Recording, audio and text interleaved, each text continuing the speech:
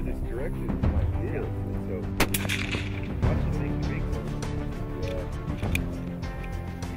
Muzzle brakes are kind of like a unilateral thing where they're awesome for the shooter because they are very good about drastically reducing the recoil. However, you will make no friends because people to the left and right are dealing with that concussion because it redirects everything off to the side. So get a suppressor or because that takes a little bit of time, we're just gonna separate ourselves a little bit more. So if you're a little bit too close from somebody that's shooting a flaming, screaming death machine, then fudge over a few feet, all right? Trust me, I got it. I understand. But yeah, that's the easy way to get around that. Right. Line is safe, line is cold. We're going to go down range. Please do me a favor. Not that anybody is doing this on purpose. Sometimes we have mental lapses. Don't touch any of the guns until everybody's back. You know what I mean? Sure. All right, appreciate it. Let's go ahead and go down. Yep. Gone. All right, so this is awesome. Point aim, point impact at 100. Remember, there's no real discrepancy where that first round was. So in his case, we kind of debunked that whole Cold War zero thing. Not that it doesn't exist, it's just we haven't found it's as applicable as people have made it out to be. All right, so we got them touching here, nice stack, that's awesome. So what I'm looking for is the target doesn't lie. So historically, to simplify it, if you've got some vertical stringing, that's a problem with your breathing. Because when you think about it, if you just kind of hyperventilate, it's moving that sight up and down. Anything strung horizontally, that's usually an issue with your body position. Because 9 times out of 10, if your natural point of aim is off, it's usually to the left or to the right. So those are the tells I'm looking for right out of the gate. Up and down, you need to work on your breathing. Side to side, you need to work on your body position or your trigger press, one of those two. In this case, I would just say move a little further away from the guy with the muzzle brake and then maintain doing what you're doing. I've got real no issues right there. So I just need you to maintain consistency. All right, so nice work. The first thing I would say is, hey man, double check your natural point of aim. All right, because everything's where it should be. It's nice and tight. It's just not in the geographic center.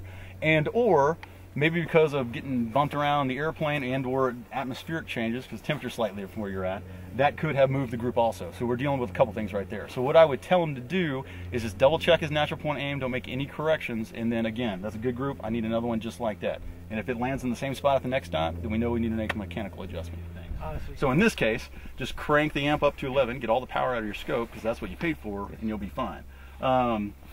This is good because historically we've had some body position issues with you, so we're taking care of that. That's awesome. You know, ever so slightly low. To be honest with you, I'm not hysterical about this. That could obviously be an environmental factor from the last time you shot the gun. And the gun, my dope pad, I need to add a ½ mil. Okay. In the 100. Because I kind of dropped my dope. But anyway. So with that said, I would tell him, add that ½ mil, fire it again. I need consistency from you. Yeah, gotcha. So, you know, like Garrett, even if we're doing good out of the gate, you know, don't think, like, man, I am awesome. I can just kind of turn the brain off.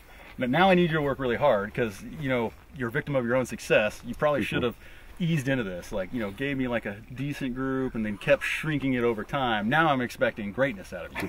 So same thing for Alan. And to be honest with you, that's a challenging thing. Same thing. I need that next group to maintain that consistency. So don't start getting wild on me. But Michael, that's great. All right, okay, we just forgot that 30.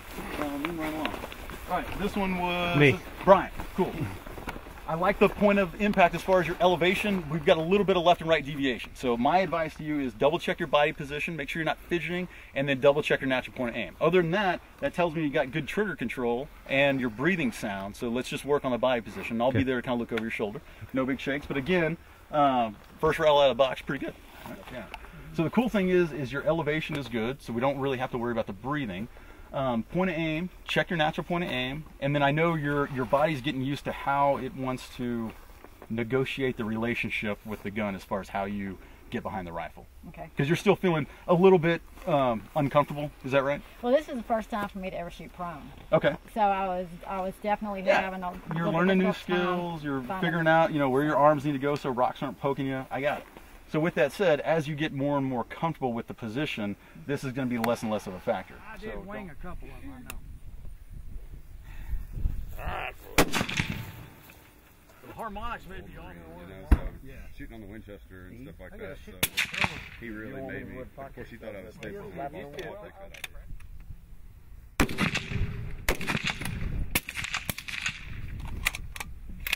Yeah, let's start with a bullet. All right, let's go live. Where's Larry Bickerson? Going up. Going up. Fire in the hole, Daddy. was so excited about possibly getting my own reality TV show, I just totally blew my mind. So as soon as we get back behind the guns, we're going to write down temperature, actual altitude, and light direction, and density altitude, so we have that as a baseline. All right, let's go back.